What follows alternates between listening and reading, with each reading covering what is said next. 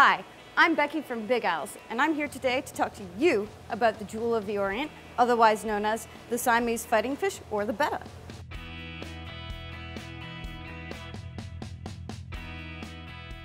Siamese fighting fish go way back, all the way to when Siam was called Siam. Now, we just call them the common betta. They are fighters, they are very territorial.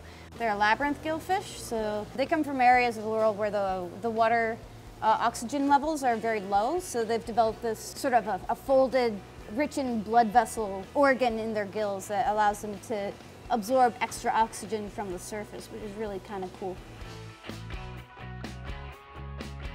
This one is a crown-tail male. As you can tell, he's a really nice peachy sort of orange color. Back in the day, it used to be really rare to get a nice orange color betta. Crown-tails are one of the earliest renditions of the betta fins.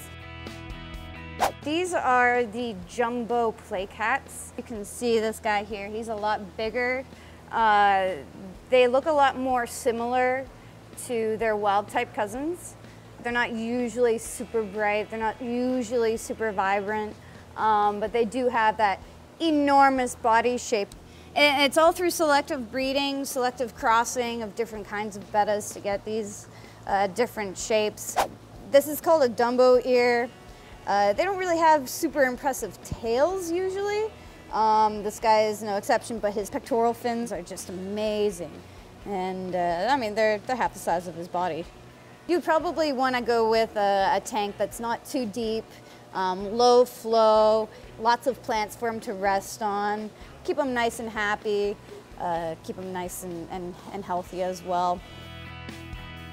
You can keep a betta in a small container, something like this, but that's going to be a lot of work and it's going to be a lot of stress on your fish.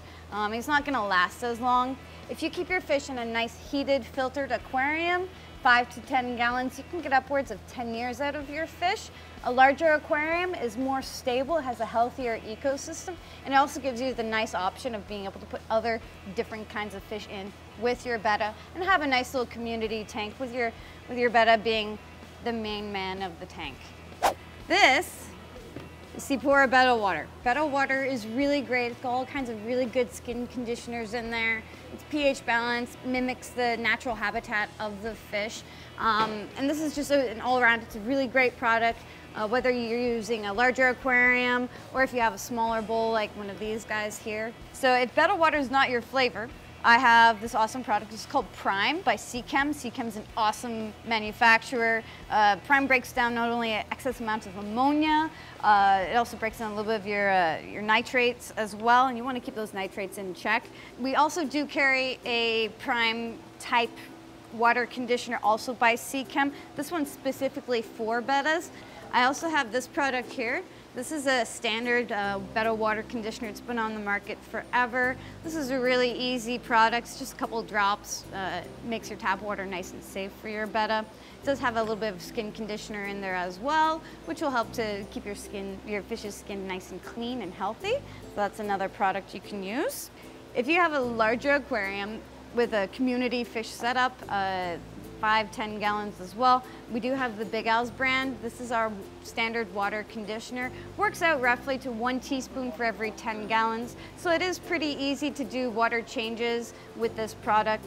It's got lots of really great skin conditioners in there. It's not an expensive product, and it's something that I always recommend having on hand. So it's really important that you do make sure that you're using a proper water conditioner, something that breaks down some of that excess of ammonia if you're in a bowl situation, because those ammonia levels, they can rise rather quickly. And the last step of setting up your aquarium for your betta, this is really, really, really important, and preferably you would have this stuff put inside of your aquarium well before you put your fish in. This is our multi-purpose bacteria. This is nitrifying bacteria. A couple things happen when you put a fish inside of an aquarium. They start to produce waste and ammonia levels start to rise, and then this bacteria breaks down the ammonia into different less toxic forms.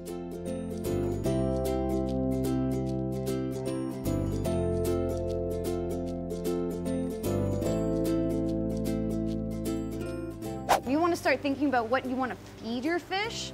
Bettas are carnivores, so you want to definitely make sure that you have a nice high protein food for them. I use omega-1. Omega-1 is a really high quality food. It's got 42% crude protein in there. I would recommend this for anybody, especially if you have a picky Betta.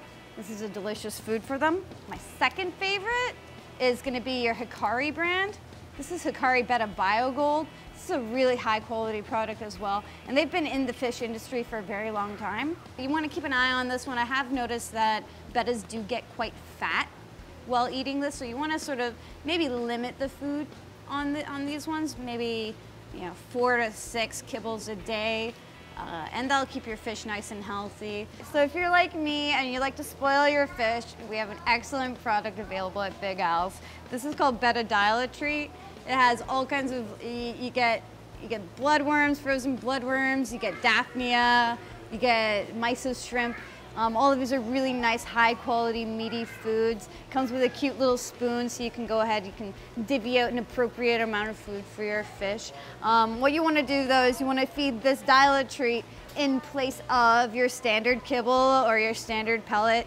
Once again, you don't want to overfeed your Betta.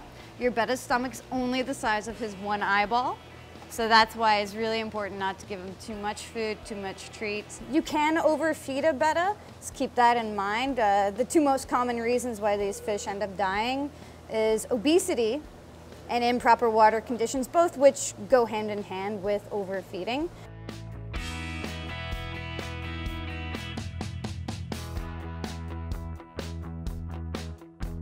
All right, guys, thanks so much for joining me today. I had a great time. I hope you did too. Hope you guys learned something today. As always, links for our products are in the description below. Don't forget to click that subscribe button and keep on tanking.